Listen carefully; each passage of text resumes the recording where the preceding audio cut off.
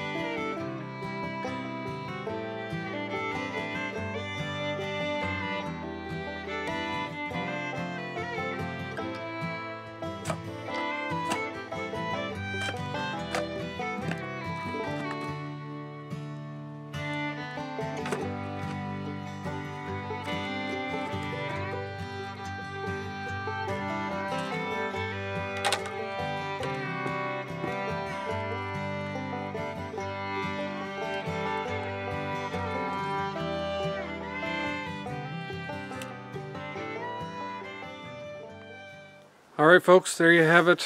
That is the 4 post holes done. So at this point in time now I'm going to get some posts put in those holes, and I need to run to the hardware store just to get some 2x4 brackets, but we're going to start framing this up. I'm not going to go ahead and stabilize the posts and cement them in place as they are. I'd rather just frame everything up. It can hold itself in place then while the cement cures. That's just the way I'm going to do it. Doesn't mean it's the right way to do it. But for me, working alone, not having an extra set of hands for lining things up just perfectly and holding and putting on bracing, all that stuff, I figure it's just as easy to frame it up, let the frame and the coop hold everything in place, and then pour some concrete. So that's my idea. Hopefully it works out, and let's carry on. I will go to the hardware store in between these takes. You won't really notice me go, but basically should hopefully have all the supplies on site for framing this up at the least. Alright, let's get going.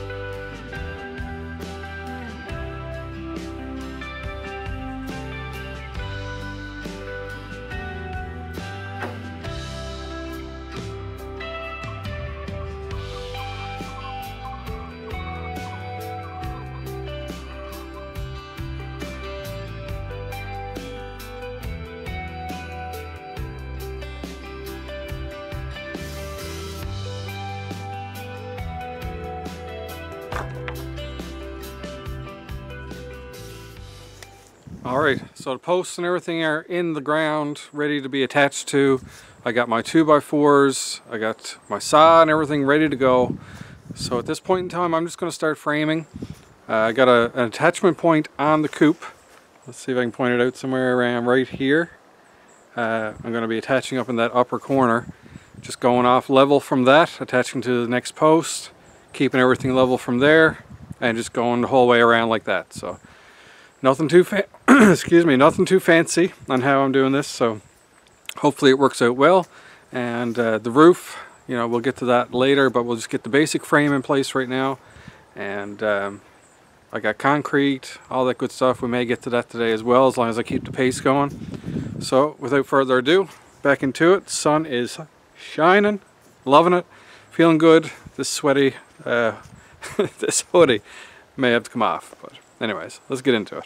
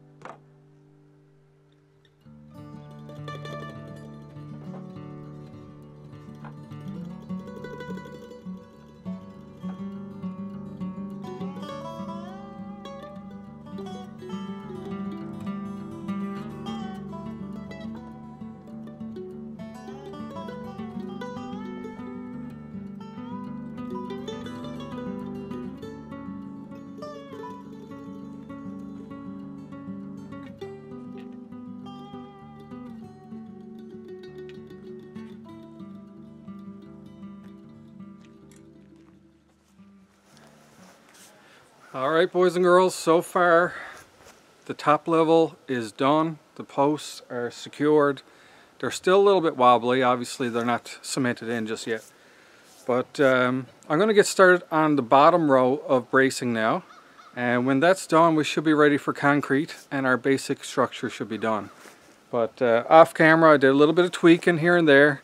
You know, a little bit of leveling, a little bit of digging and squaring up and such. You know, it's not a professional structure, alright? It's not perfectly square, it's not perfectly plumb, but it's close enough, alright, for the purpose we got. And I may even have a little tiny, like, and I'm talking tiny, downslope towards the rear, which is what I want for water shedding. Alright, I'm probably going to have some water shedding to the front and the back if there's a lot, but hopefully the little tiny slant that I got there will make the water pitch back away from the front of the coop. So we will see as time goes if it's perfectly flat and it just pools and runs off evenly. You know, I'm making it strong enough to hold up the snow, and you know, so be it. I'm not really worried about that. I just want the wind to be able to blow through it without taking it with the wind, you know? So, you know, if I got one side that's really elevated and the wind gets under that and catches it, it could tear the roof upwards, right? So I do want it streamlined so that if the wind is blowing straight across, it'll have the smallest amount of area possible to act on and push on and tear the structure away. So I am expecting very high winds, and that's the reason I'm kind of going with flat roofs, something the wind can blow straight through, and hopefully it all ends up working in the end. So hopefully you're enjoying the video to this point. Project's going quite well, alright, knock on wood.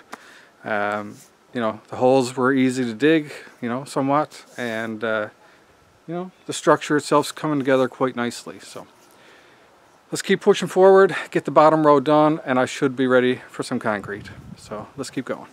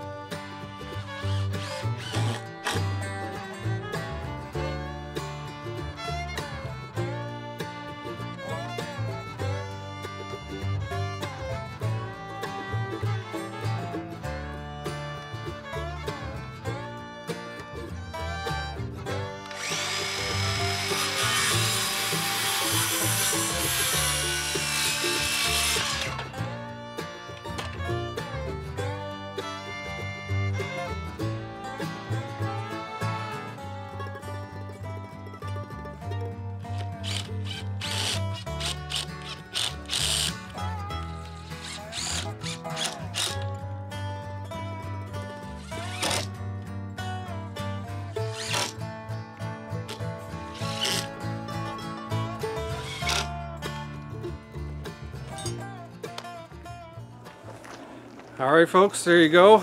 That is the basic frame of the chicken run done. Everything's secured, buttoned up, and overall looking pretty nice, I must say. So from here, it's time to concrete down those 4 posts that I did, and that should bring a lot of sturdiness and stability to the run, and I think that'll pretty much clue up today. So, because we got to let it harden and set right before I continue on with anything further. So let's get into the concrete now. Hopefully that won't take too long. Just mix that up in the garden cart.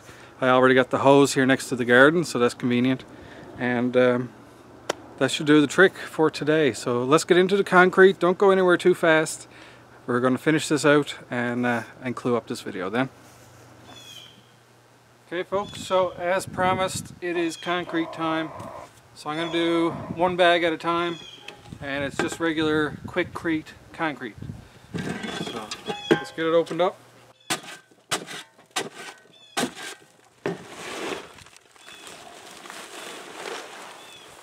And the nice thing about this stuff is it is just add water.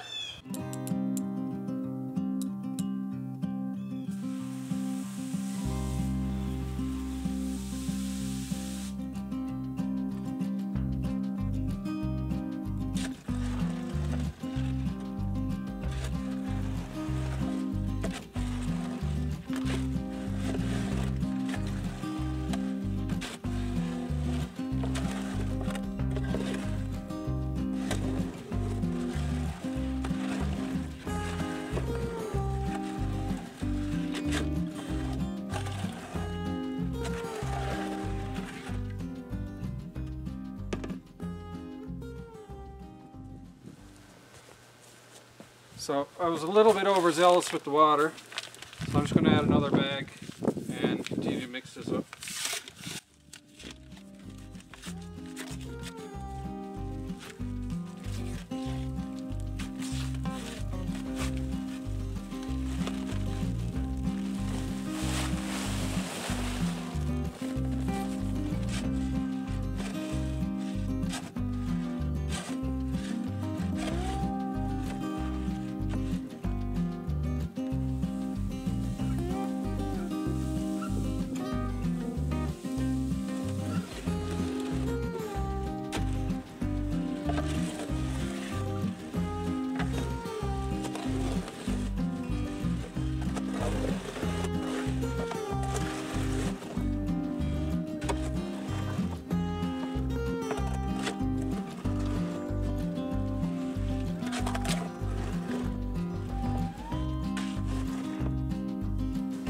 Alright, so that's sufficiently mixed. Let's head on over and start dumping this into the holes.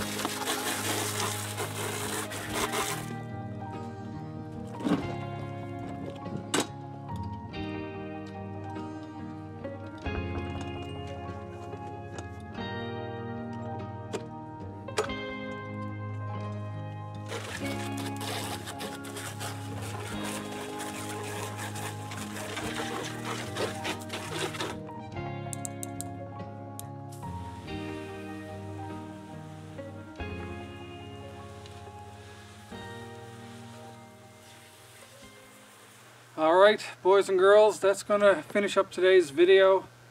A lot of progress on the chicken run. Everything's cemented in now. So when all that sets and I get another day to get out at this, probably frame out a door, and then we'll get to some mesh, I guess would be the final thing to do to it. Not the final thing, there does have to be a roof on it yet. So I do want this to be a covered structure to keep, you know, rain and stuff out as best possible. Other than our side blowing rain and side blowing snow. During the winter I'll probably turf it over, to be honest. But as far as the other seasons, driving rain and stuff will make its way in there. But, you know, straight down precipitation, we should be fine. Put a little cover on it, all good. Alright, so hopefully you guys enjoyed this video. It was, you know, a long time in the making, ever since we first got chickens. And finally now they have a run. Well, they don't have it yet, but they will have a run to use, and a nice safe space for them, and especially for in the winter time was really what I was aiming for. Because like I said, 10 chickens inside this coop, that was just the recipe for disaster and mayhem when they get bored. So at least now in the winter time they'll have a nice space to go out in and play and stay away from each other. So. But anyway, so that next video should hopefully come sometime soon, and we'll get this run finished up and get that mesh on, and hopefully see the chickens enjoying it before the winter comes. And you know, a lot of progress today, and I'm quite happy with that. So until the next video happens, I hope you're happy, hope you're healthy, take care of each other, and peace out.